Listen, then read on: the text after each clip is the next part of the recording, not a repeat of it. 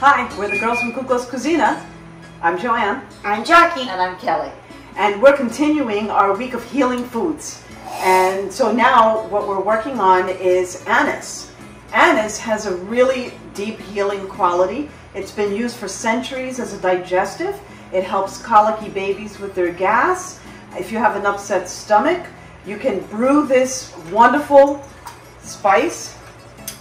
And right now we're taking some of our anise and you want to add it to some boiling water. So what we do with this is it's a flavorful way and a healthy way to make bread.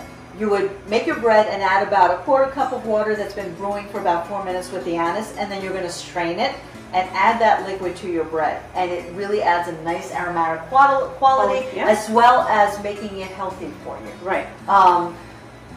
For when we do it for babies who are colicky, again, we brew it into a tea with a cup of water. So we use about a teaspoon of anise in a cup of water. And of course, let it cool. You don't want to give a baby anything really hot. You want it to be just warm to the touch.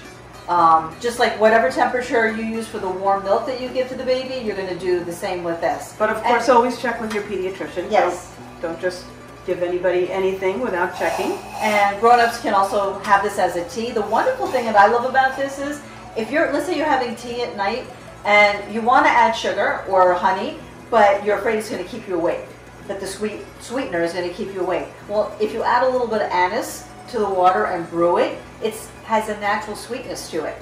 So you can omit adding any honey or sugar and make whatever tea you like and brew the anise with it and then strain it, and you've got a wonderful tea that's already sweetened naturally. And I've been giving with anise tea. Yeah, you can drink anise tea. You can actually even buy it in tea bags now. And, you can find it in a Mediterranean store, down in Astoria, of course. You know, they have it there. I've been giving it to Jackie for years. Every time she has a little bit of an upset stomach, we brew some anise, and she drinks it up, and it really helps. I think we're done here. Can you smell it? Is it aromatic? Wow. Potent, huh? It is potent. No, it was just the steam. And so now we're going to strain it, obviously, to get the seeds out. So you see the liquid has a nice golden color to it.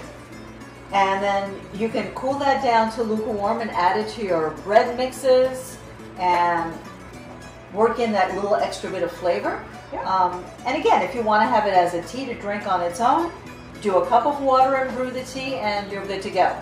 So good health to you with some anise. Good health to you.